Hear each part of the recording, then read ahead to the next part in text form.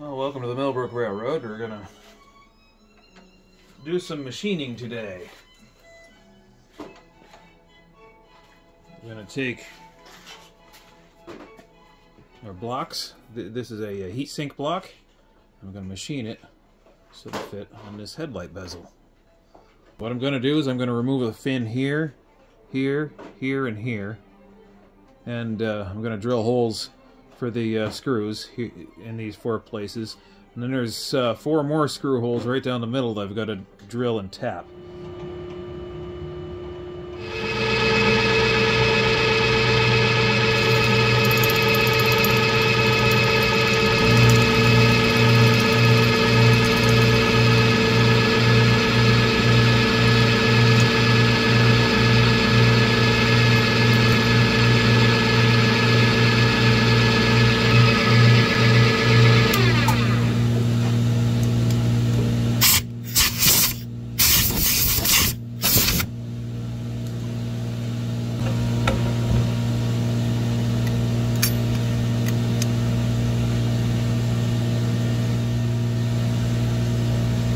Come in like this. Yeah, that would be bad.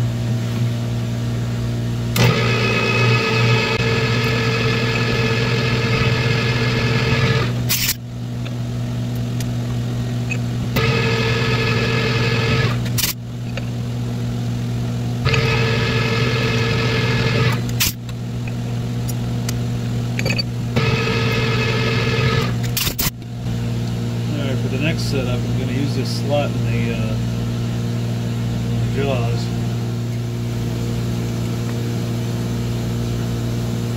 I should probably put the stop on the back side, but it's in the way of the camera when I do, so we will not do that. Now let's see, let's set it up so it's be lined up on that fin right there, so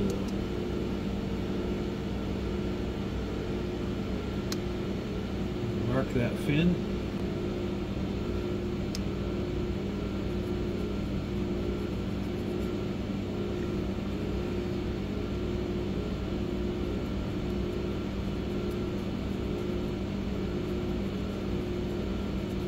That one right there.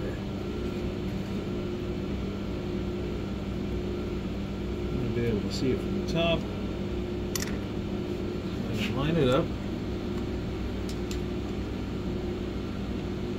Right there.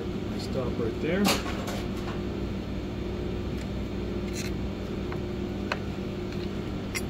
There.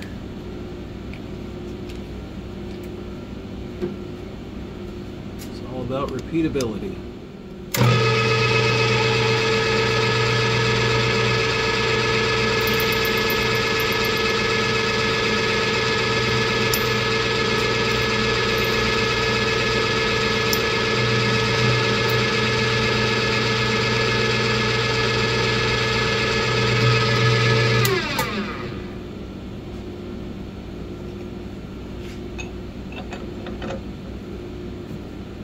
Because I did it that way.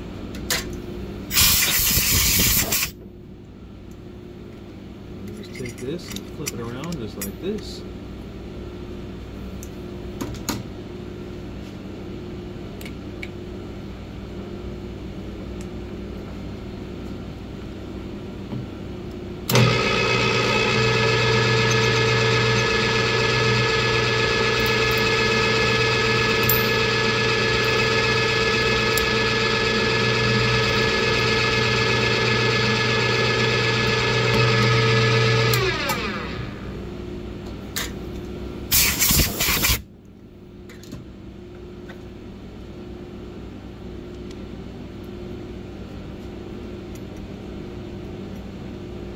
There we go.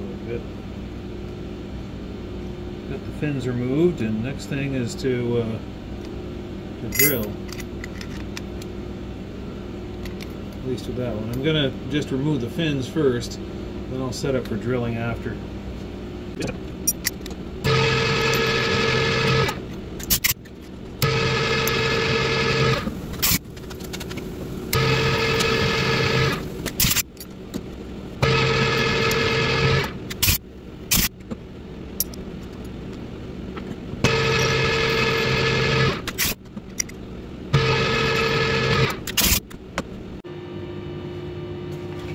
just spent the last few minutes trying to figure out how I'm going to approach this to drilling the holes in these so they can mount to these. I'm going to take these out of the packages, but these are the headlight bezels. And these are the heat sinks for the LEDs.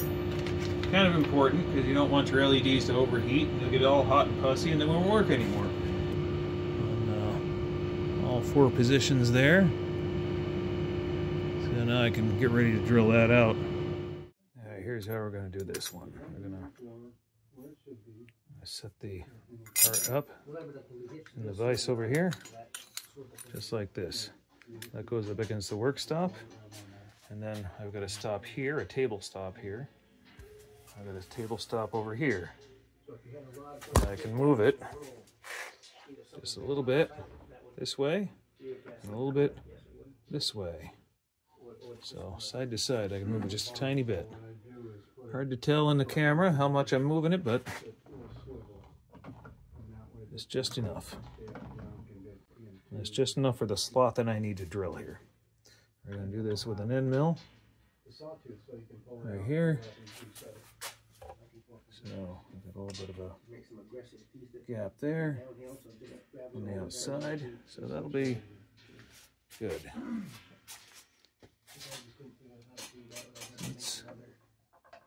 I've just got to set the x-axis, or the y-axis rather. I set that x-axis is this way, y-axis this way, z is up and down. So I've got to set the x-axis, make sure I've got my distance from here to here right, so that it fits on this. But I'm making the holes big enough. I think I've got enough room there without doing too much checking. So I believe I set that. We're going to check it with this piece here, which has been already made, already confirmed to be a good part. Will it come out right? Well, I know. It will come out right. Because when you set your tool path, you make it repeatable.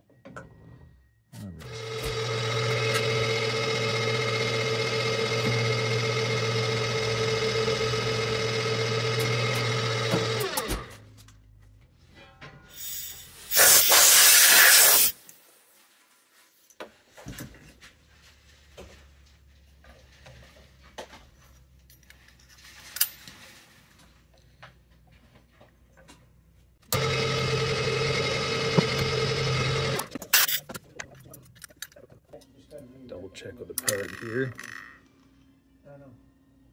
Yes, those slots work just fine. Look at that.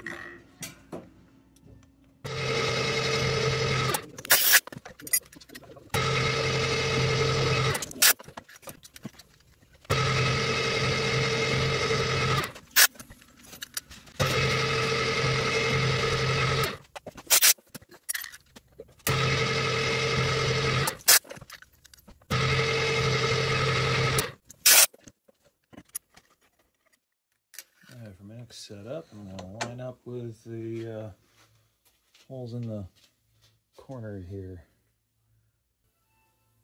There we go. Move that work stop, and now I can move the table.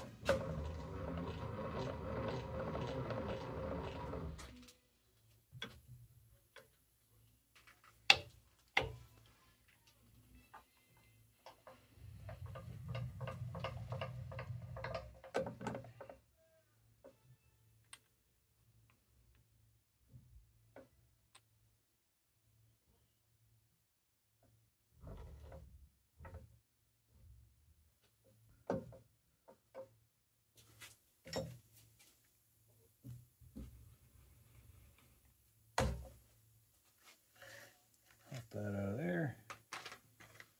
Still using the same work stop in the vise right there.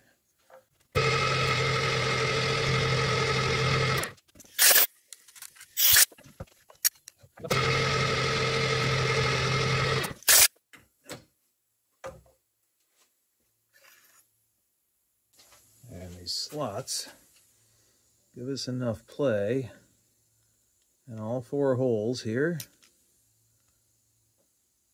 that I can put these together. Now,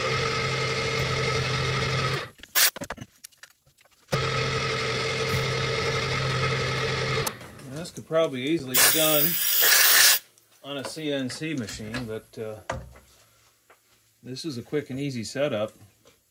I'll probably get this done quicker this way than I would have if I'd made a program and run it that way. Unless I were running, 150 of these, which I'm not. I'm only running 4. That's the way I've done it. So yeah, you only get the economy of scale with CNC when you scale up in parts. Yeah.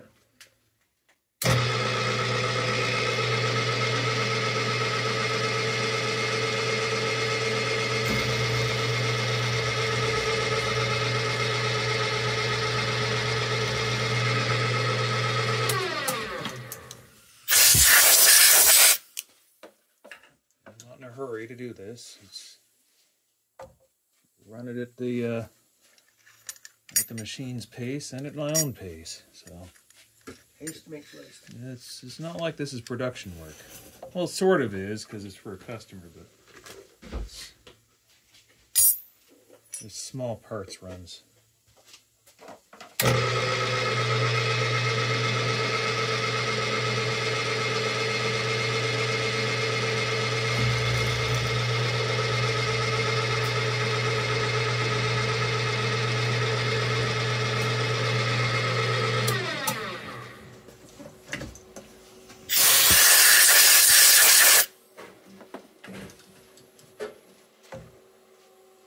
The nice thing about machining, there's probably about 150 different ways to make parts and do a setup to run parts. I might be underestimating there. Yeah. Of course, there's only one direction to drill a hole, but there's a bunch of different ways to do a setup, a bunch of different ways to approach it.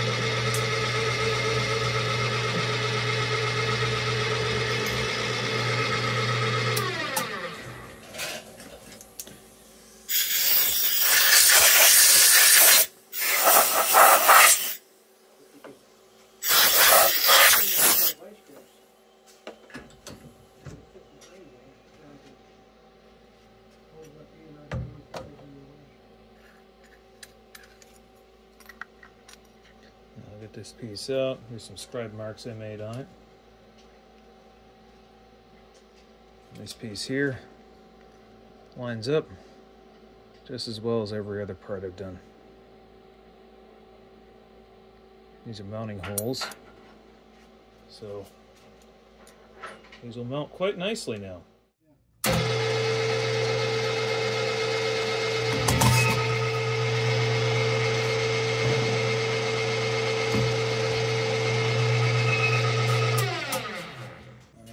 This thing back up again so I get clearance for the tap handle. That's not important.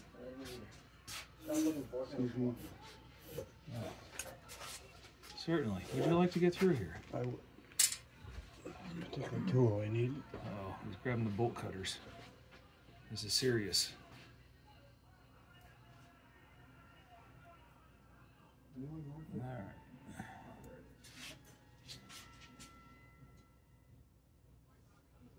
Be careful of the tap handle. I don't want to snap the tap off in here.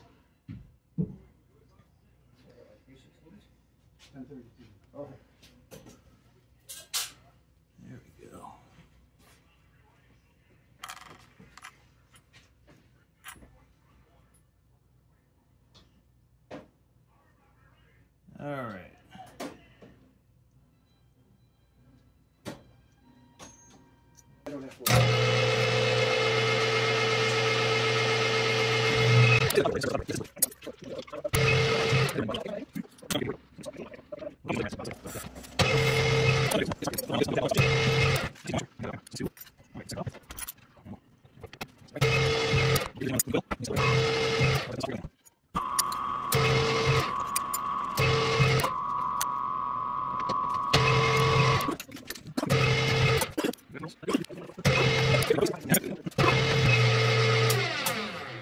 Alright, so there's those two holes, and now I gotta line up the last two holes.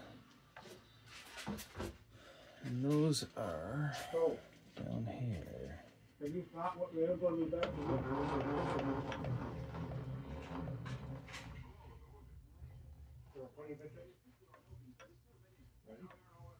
That's gonna work right there.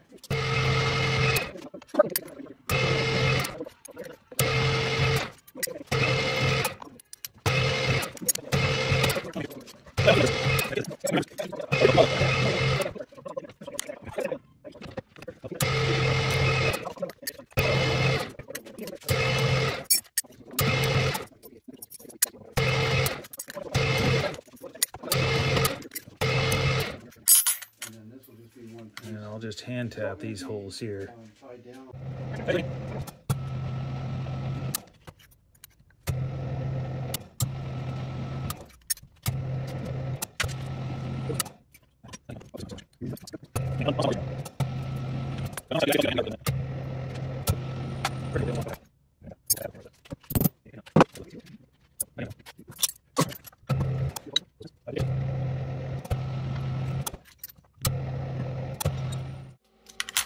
I think that's the end of that video. That's making heat sinks. Heat sinks. Yeah, that is making heat sinks. These heat sinks are done, and here's the final product right here.